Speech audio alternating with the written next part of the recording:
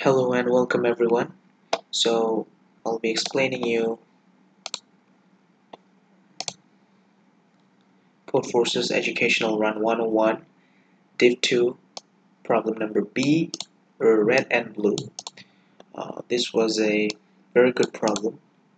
First I thought that I would use some greedy approach to solve it, but I actually failed, so then I jumped into a DP solution, which is a cool one. Let's explain you. So actually the problem statement says that we're given a sequence of n plus m integers, and monocarb is gonna paint the elements into two colors, red and blue, and n elements were painted red, all other m elements will be painted blue, and they will be divided into two arrays called R and B. And so we are given actually these two arrays, and we have to reorder the array A, but we have to maintain one thing. The order of array R and B has to be same. Won't be different. It can't be different. You are not allowed to change their order, their initial order. The red colors arrays order and the blue color arrays order. So finally, we have to, well, if you analyze it, you will understand that in case there will definitely be multiple ways to restore it.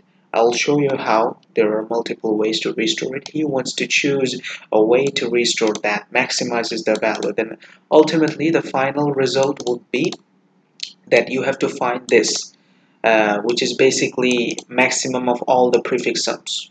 That's basically it. This results that you have to find out the maximum of all the prefix sums of the resulting final array A. So we're given t equal to 1000 and n equal to 100, and we're given R and the array, and so we'll be given nm, and those two arrays we're going to be taking it as an input, and here's the input console and the output console. So I'll be explaining you, let's say this one. First I will explain you how there are multiple ways to restore it.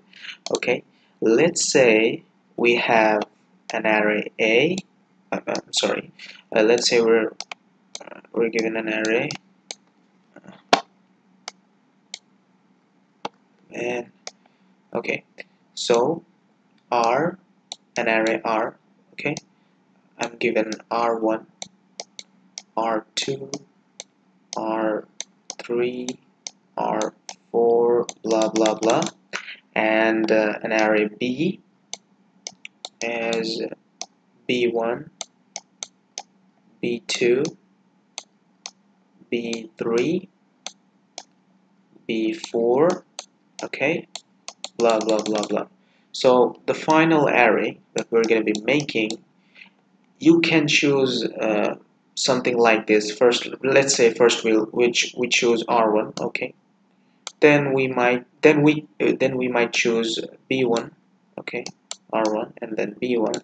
But then again, we can't choose directly R3 because R2 won't, because that won't be in the order. As you can see that the statement clearly said that they have to follow their own sequence in that array. So R1 B1, let's say we could take B2. Okay, let's say we could take B2, then we could take B3 and B4. Okay, it might happen that we might take R2, not R3. R2, then we might take B4, then we might take R3. Okay, so as you can see, I have built a random array A, but maintaining the order of the the real order of the red array and the blue array itself. Okay, their own orders are actually the same as before. As you can see, R1 and then R2 and then R3. Okay, blah blah blah, and B1, B2, B3, B4. No one of them are not different on their order. Okay, but we have built this area. But actually we can make this area in several different ways. There will be multiple ways we can make this area, but we have to make the array as if we have to the f of a should be the final. So we have to make this array as if the value of f of a would be very the maximum possible. Okay, so how could we do that? First, I actually thought that okay, I might do the merge operation as we do in merge sort. I might take a merge operation and do the possibilities and just taking the initial maximum values, but that won't work. This greedy approach won't work. Okay, taking the maximum of the first two and then blah blah blah going forward, that won't work because you will fail in this test case. Okay, like 6 minus 5 7 minus 3 and 2 3 minus 4. I'll explain you why you will fail. Let's see. Uh, let's just explain you. Okay, 6 minus 5 7 minus 3. Let's say 6 minus 5 7 minus 3 and okay, that's the code part, sorry, and 2 3 minus 4 2 3 minus 4. So as you can see, if I go following the merge operation process, initially taking the maximum of the first two values and then going on and on, it won't work. Let me show you how. First, we will if I follow that greedy method, that would work. That would go on. Okay, first we will get 6. Okay, then the pointer goes here, I pointer goes here, the j pointer is here, and then the maximum is 2. Okay, 2, and then the j comes here, and then the maximum is 3. Okay, taking 3, j comes here, and then maximum of these two would result minus 4. Okay, now this array ends. If this array ends, then the rest of them should be able to, as it should be able to, we should be able to add as it was. Okay, so the rest of the array would be minus 5 7 minus 3. So if you actually take the maximum of all the prefix sums, it won't result 13. Okay, it won't. You can check it out. It won't result 13. It might result like 6 7 8 9 10 11. It could result 11. Okay, highest maybe 11. But how will you find 13 here? This is possible if you take like this. Let me tell you, 6 first, and then 2, and then 3, okay, and then minus 5.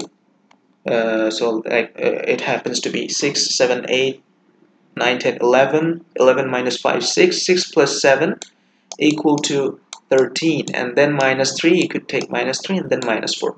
So this could be one possible ways, an active the optimal array. Okay, like this, as I told you, 6 2 3 minus 5, and then 7, and then minus 3, and then minus 4. This could be one optimal array. So I could not find any way to make it greedily, so I jumped to the DP. Let me show you how I did DP. I'll show you the approach here, then I'll jump into the code quickly. So the approach was, okay, the main trick is actually in the base case. The initial part is pretty much easy. Let me tell you. Okay, first we'll take one of the values. Okay, we may choose either 6 or either 2. Okay, and then we just keep moving on and adding the values.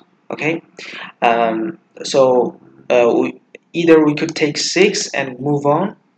Okay, from the red array or from the blue array. So we have two choices. Each time we have two choices, either from the red or from the blue, but we have to maintain, I've already told you, we have to maintain their initial order. So let me show you the code part. Okay, so you will understand more. Okay, so here the array A is actually referring to red array, and the array B is referring to the blue array. Okay, now we're going to be finding out the solution by going for the solve function 00nm. This 0 is indicating from red array, and this 0 is indicating the index of the blue array.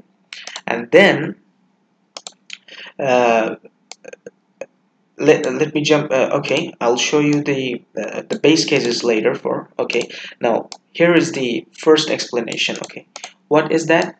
Look, if both of the red and blue arrays indexes are between the range, which means none of them has been ended, then we have always two choices, right? Because both of them are available. If both of them are available, we have always two choices. Either I can take the red value, red array's value, okay, and I'm gonna add it to the sum, and I'm gonna move forward, or I have other choice, which is actually the array bj. Okay, so I have other choices, which is you could say the blue one. So I can either take the red one or either take the blue one and move forward. When I have only when I have two arrays available, but if one of them is out of range, then I have no other way to go for the available one.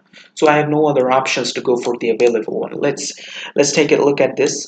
What does it mean? This means that, okay, red arrays is not available. So only I have left is j less than m, which means the blue array. So I'm gonna take the blue array one as it goes. Okay, moving forward.